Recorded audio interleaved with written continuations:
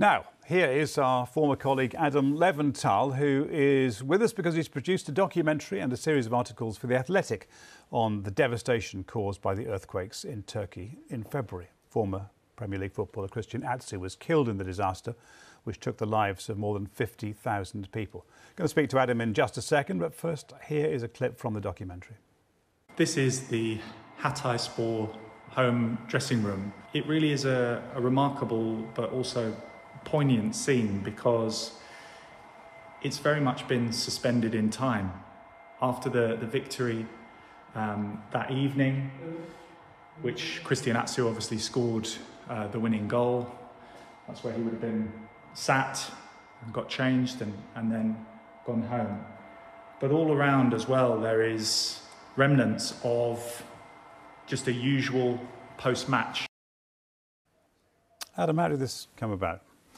Well, obviously there's been so much attention on Istanbul for the Champions League final, and we wanted to tell the story on The Athletic of the football clubs that were impacted by the earthquake in February, as you mentioned, on February the 6th. Twin earthquakes, two of the most powerful earthquakes that the country has seen for almost a century, 7.8 and 7.7 on the Richter scale, one at 4 o'clock in the morning, one at 1 o'clock in the afternoon following up. And we wanted to go and almost tell the story through the eyes of the football clubs, many of which stopped playing. And, you know, there is so much attention on Istanbul, the glitz and the glamour, and the places that I went to were anything but. I mean, we can, I think, have a look at the map of Turkey just to sort of show the geography of it. Obviously, Istanbul up there in the top left-hand corner. The area impacted was down in the southeast of the country, also in northern Syria, which obviously has its own issues. Hatay was where the epicenter was, and that was the football club that we just saw there, Hatayspor, who were immersed in the devastation, not only for the community, but in particular for the football club and the loss of Christian Atsu. And that was the dressing room at the stadium, which was a very poignant sight to see. It must have felt, I don't know, what were your emotions as you were walking around the stadium? It was very emotional, actually. I think, you know, football fans watching this, you know, stadiums are emotional places. They're eerie places when they're not empty. But when you know what happened there, in the last minute of the game against Kasımpaşa, Christian Atsu had scored the goal, and he'd not been in the team for a couple of months. He'd had an injury, and this was the scene post-match, suspended in time and almost like a time capsule. Everyone would have then gone home that evening, and that's when, a few hours later, the earthquake struck. So that the contrast between seeing that stadium and thinking of the joy that he had, having knocked on the door of his manager, Volkan Demirel, some people will be familiar with him, former Fenerbahce goalkeeper, Turkey international, said, look, I want a chance. The manager then threw him on, and he said, it was great. I was so happy the last time I saw him, and then he was gone. So, yeah, the contrast was, it was a very emotional trip as a whole, to be honest. What did you see outside the stadium? Well, in the immediate outskirts of the stadium at Hatay, which did suffer some damage, as you can see there is, I mean, there's a crack there on the ground, but also those tents that you can see. Many of the stadiums became homes for the displaced, ultimately. AFAD is the disaster emergency response unit from the Turkish government, and they put up tents, yes, here in the stadium car park, but also everywhere you go around the affected area in Hatay, along the fault line through cities like Kahramanmaraş, Gaziantep, Malatya, Adıyaman, you will see huge swathes of cities which are now rubble, completely levelled. And what has sprung up afterwards is tents, because that's where the displaced are living. A lot of people have left those communities and gone to safer places like Istanbul, for example, and other cities around. But many that are remaining, many Syrian refugees who've moved over the border from the northeast of Syria as well, living in places like Hatay, that's where they're living in tents. And when the earthquake struck, it was in the middle of winter. It was minus sub-zero temperatures. Now it's unbearably hot, and yes, people have a roof over their head, but it's so hot in those tents, and you know they're trying to transition them into container cities and things like that. But it's not adequate for anyone. When were those shots filmed? That was, what, 10 days ago? Right, so 4 months on from the earthquake, and people are still living in that situation. How are they dealing with it? I think it's very difficult for everyone. I think that the promise has been made by the president, newly elected president, Erdogan, to rehouse everyone within a year. But 4 months on, people are still living in tents.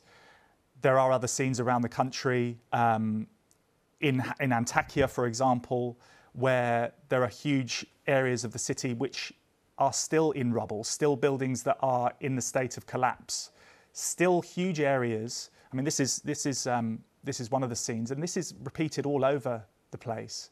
There are just areas like this, which are where buildings once stood, and many areas have been cleared. I mean, this is a street in a place called Iskenderun. I'll tell you the story of them in a moment's time, but there is so much clear up to still be done, so much healing to still be done for the people that have been affected. It's very difficult to even get your head around it. I mean, you mentioned the headline figure there of 60,000 deaths, another 100,000 people injured, and those are only conservative estimates of the damage that has been done.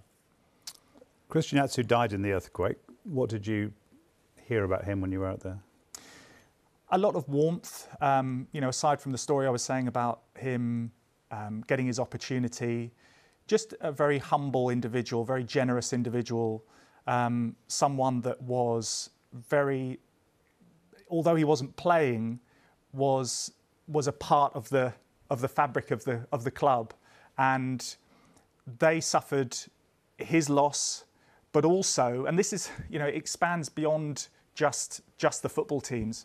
Within their football team, there were 6 other people that died. A couple of academy players, someone who worked in the kitchen, their sporting director, goalkeeping coach as well. So as a family, as a football club, they have suffered huge losses, the worst amount of losses of any of the football clubs in Turkey. But then, for example, the media officer at Hatayspor, we were speaking to him, we were stood on the pitch where Atsu scored his goal, and he was saying, well, we're suffering losses as a club, but I lost my aunt, I lost 5 cousins. And these are stories, everyone that you speak to, for example, my guide who was there, he lost someone who was in the same building that Christian Atsu was in, and they were unable to ever recover his friend's body. Everyone in that region has been affected one way or another. This is the scene of the Renaissance Residence Hotel where Christian Atsu sadly died, along with Taner Suvut, who was the sporting director of Hatayspor. I mean, it just shows you the scale of the building that collapsed. And it's worth mentioning, there are investigations ongoing. That's the swimming pool, which would have been on the ground floor of the hotel. There are investigations going on across the affected area into why so many buildings did collapse. There's investigations into building practices and things like that, which will continue for quite some time. But Christian Atsu, and he was the most high-profile name in terms of a footballing audience, and that's why so much attention was on it then. But we wanted to go back and see what has happened since, and as you can see from those pictures, there is still so much to be done. It feels a bit banal to ask, but are they still playing football in those areas? Some of the clubs are. 9 clubs stopped playing, and some clubs actually relocated out of the area to continue. There was an option given to all of the clubs in that area to stop playing by the Turkish Football Federation. Some took that opportunity because it meant that they were not going to be relegated from their league. For example, Gaziantep, they didn't suffer any losses within the football club, but they thought, well, we can loan our players out and we will stay in the league. But there are other stories of teams that were in the affected area. We saw the shot earlier on of Iskenderun, near to Hatay, 3rd division side. That's their training ground there. On the night of the earthquake, the team were in that hotel. Their coaches were in the building that was there, and they ran across the road to try and save their coach. It was a goalkeeper coach, also a strength and conditioning coach. They managed to save the strength and conditioning coach, pull him out of the rubble, but he later died. The goalkeeper coach also died. An academy player also died in the earthquake. But they resolved to carry on, to play on, to almost act as inspiration to Iskenderun. And within that, there are so many twists in terms of timing and logistics, the difference between life and death, that they recruited a new coach in Istanbul, where they relocated, Levent Şahin, who used to be the assistant coach for Turkey. And unbeknownst to him when he took over, his cousins were staying in that same building. And they had actually been saved by the players that he was now coaching. So the link between Levent Şahin and the Iskenderun players is immense. And they're sort of playing on with that feeling of trying to heal themselves with football. And they're still playing in the playoffs. They went on a great run in adversity, 11 wins out of 15.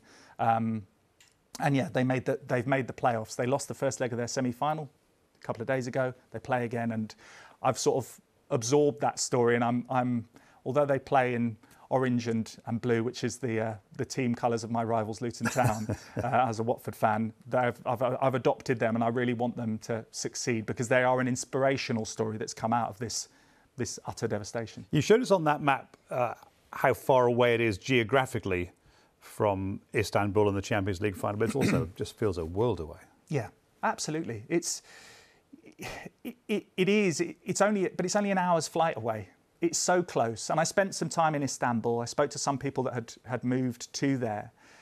And life goes on. It's a wonderful city. The fans that go there, I'm sure there's many Manchester City fans that are leaving now if they haven't already left, and they're going to have a great time in Istanbul. But it's really worth remembering that not that far away. 300 miles, if you were travelling 12 hours by plane maybe, or by coach, to travel there. It's the same country. This is also Turkey, and there is still so much work to be done. And one final thing I should say, actually, Hatayspor's president, Lutfu Savas, he's an upstanding member of the community. He's a mayor of Hatay, and he was also saying, and he was quite open in being quite pleading about it.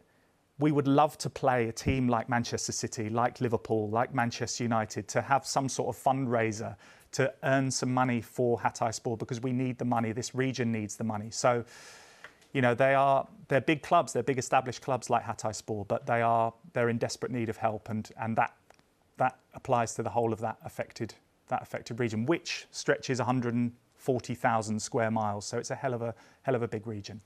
So where can we see your documentary? Well, there's a series of articles on The Athletic. There's a 3-part series. There's also a 2-part documentary, which is now out wherever you get your podcasts, and there'll be further video on social media and beyond as well. So, yeah.